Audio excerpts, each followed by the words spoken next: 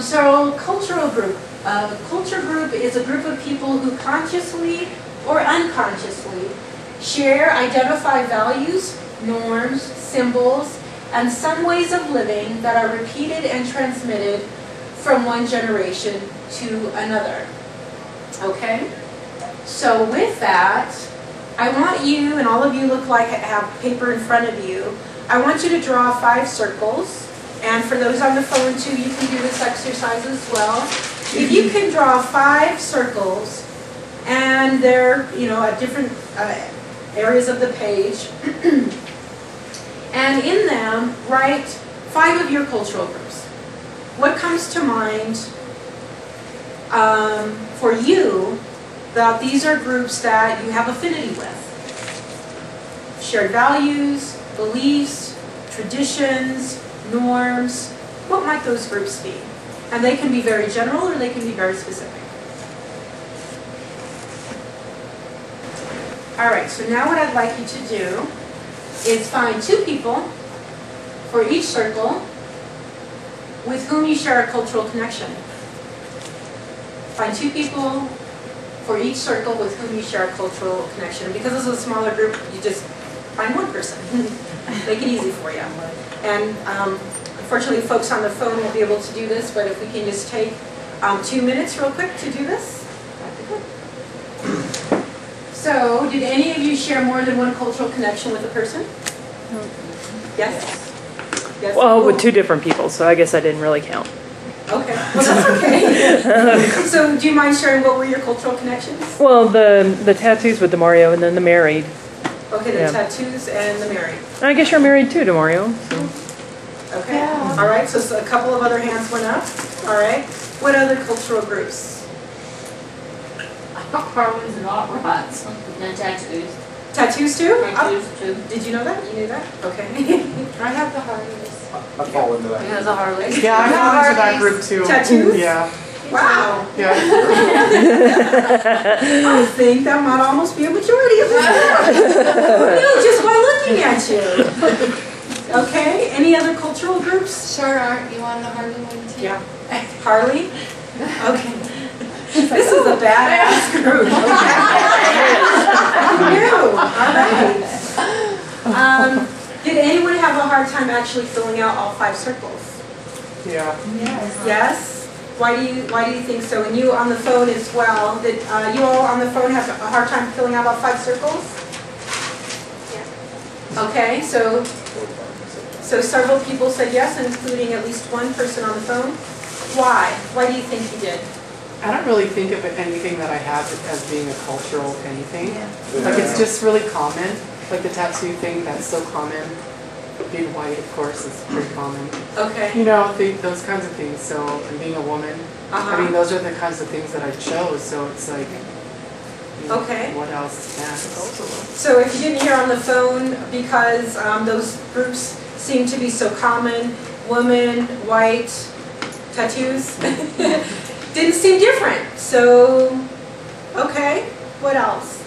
Anyone else have trouble filling out 5? And for the same or different reasons?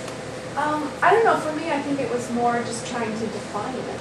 I mean, is that a hobby or is that culture? Or, you know what I mean? Like, I was struggling with that in my head. So. Okay, whether it's a hobby or a culture. Okay.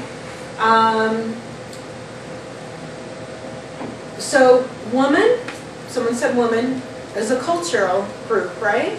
Men is a cultural group. And white is a cultural group. Latino, Latina, etc. And then we have subgroups within groups, right? So I think it's interesting that that for some folks it was difficult because those cultures that we actually live and work and operate in every day, we kind of just mainstream them, right? And not necessarily thinking that they're different. Whereas if we're interfacing with someone from a different cultural group than ours, they may or may not see our different cultural representation. And if I am someone who, as a woman of color going into services and my caseworker is white, for me personally, I'm going to see that cultural difference very quickly. And I'm going to look for, is she going to understand where I'm coming from? Is she going to judge me? Is she going to talk condescendingly to me? So we, in those positions of quote-unquote power, compared to people who come in for services, and we're not cognizant that we actually do carry a culture of our workplace, a culture of how we look or how we speak, and the jargon that we use is actually continually being transmitted to the people that we're serving. So thinking about how much is bias also embedded in that is just kind of a question to throw out there. Next question, how many of you put your profession? Okay, 3, 4 people. All right, 4 people. Anybody on the phone put your profession? No. No. Okay. The weird thing is too, is sometimes you have a personal cultural, experience when you're like at home. Yeah. Compared to what your experience is going to be and how you identify yourself at work. Yes. Totally different sometimes. Exactly. And so that is sometimes people call it shifting, right? Also fluidity of our experiences, right? And we just go in and out of it naturally without necessarily thinking about it. And my husband and I were talking about this the other night with our daughter around, again, so we talk a lot about race, culture, shifting. And so my husband was reminding my daughter, who is 17, about, we're, telling her the importance of getting ready for college and all of that, and defining yourself and all of that, so continuing those conversations. And then he gave my daughter an example. He said, Savannah, do you remember one day when I took you to work, and then you told me later, this is when she was little, and you told me later, Dad, why did you act so weird? Right.